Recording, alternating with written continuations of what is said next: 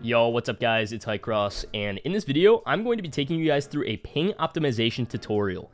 This tutorial will make sure you guys have the best configurations for your Ethernet to help lower your in-game ping and lower overall network latency. If you end up finding this video helpful, please consider dropping a like and subscribing to my channel, as we're getting so close to 3K subs. With that said, let's get right into the tutorial. Alright boys, so for this tutorial, you guys want to start on your desktop screen. We're going to make our way down to our bottom left-hand corner in our search bar here, and we're going to type in control. We want to go into control panel, alright? So once control panel opens up, we are going to go into network and internet. Select that once, and we want to go into view network status and tasks. That is found under network and sharing center. So we're going to hit view network status and tasks.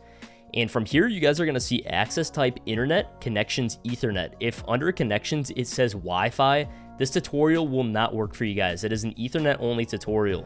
So make sure you guys left click Ethernet. From here, you guys want to go into properties. And from here, you guys want to click configure. All right, so we click a lot of things to get here. Once this opens up, you guys want to go to the advanced tab right here. And so what I already did is I went through all of these settings and already optimized them. So I'm going to go through every single one of these settings and show you if I have it on disabled or what setting I have it on, all right? Just copy my exact settings to get the absolute best possible settings for your ping and your network optimization, all right? So we're going to start off with ARP offload. We have this to disabled. For DMA coalescing, I think that's how you say it, I have it on disabled. For enable PME, you want this on disabled. Energy efficient Ethernet, just have it on off. Flow control, just have it on whatever it was originally at. For me, it was RX and TX enabled. For interrupt moderation, have this on disabled. For interrupt moderation rate, I have this on low. Also, this is another case of whatever it was set at originally, just kind of leave it at that. For IPv4 checksum offload, have this on disabled. Jumbo packet, disabled. For large send offload v2 IPv4, disabled. Same with the v6, disabled. Locally administered address, just don't even play around with that, just kind of leave it. Log link state event, have this on enabled. Maximum number of RSS queues, make sure you have this set to the highest amount. I have 4 queues set because that is my highest possible, so make sure you guys set it at your highest possible amount there. For NS offload, have it on disabled. Packet priority and VLAN, I just have this on whatever it was set at originally, which is packet priority and VLAN enabled. Receive buffers, I have this on the highest amount, and I actually optimized this a while back, so I have my value set at 1024. You guys can copy by settings if you want. That is just what I found works best for me. Receive side scaling, enabled. Selective suspend, disabled.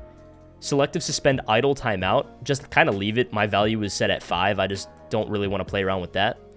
For speed and duplex, auto negotiation, just kind of leave it at what it was at.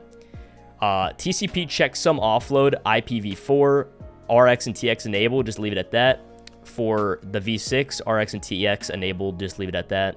Transmit buffers, again, I have it at 1024. I would copy my settings for this if you guys changed it up there to 1024, just kind of change it to that.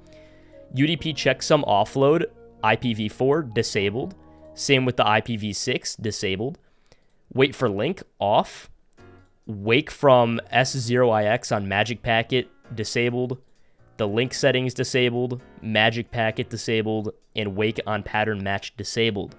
If you guys copied all these settings, you guys officially have your ping and network settings optimized. This should hopefully lower your ping, maybe just a little bit in-game to hopefully give you the least delay possible and kind of improve your gaming experience. So you guys are just going to hit OK, and that's going to save all your settings, and you guys can just close out of all of that and just exit out back to your home screen, and you guys will have all those settings enabled. I hope this video was of use for you guys. I'm actually going to throw some gameplay at the end of this video just to show you guys how my game looks and feels with these settings enabled.